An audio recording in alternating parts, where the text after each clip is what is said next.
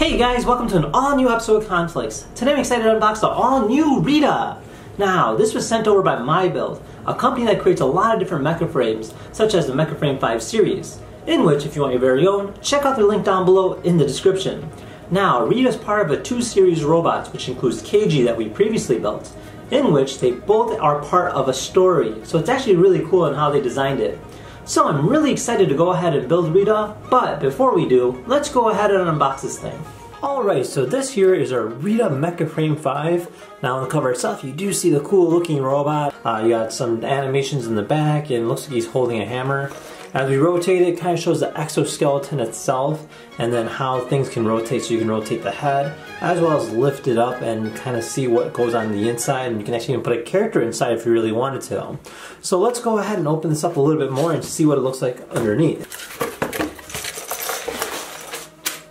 Alright, so we got four packets here of different variety of parts. So over here it looks like we have our exoskeleton pieces. Then we have a few different body parts. And then we have an instruction manual here kind of guiding you step by step via numbers on how to build this thing, and even down to the weapon itself, to our final frame in which you get the Rita robot over here, as well as the Keiji robot that we reviewed previously.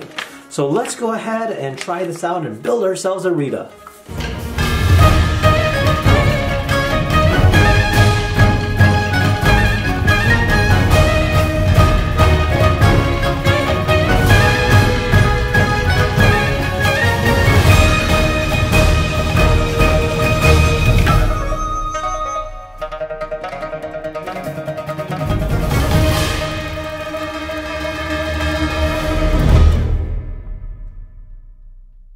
Alright, so this here is Rita, and wow, that was actually a lot of fun to build. I really like the way you can build the hammer itself, and it actually is very unique. All the small details in it really does show as you build it, so knowing that they're there is actually very nice. And then the armor, I love how they did the angle pieces here, as well as the top part here, a very like samurai kind of feel to it.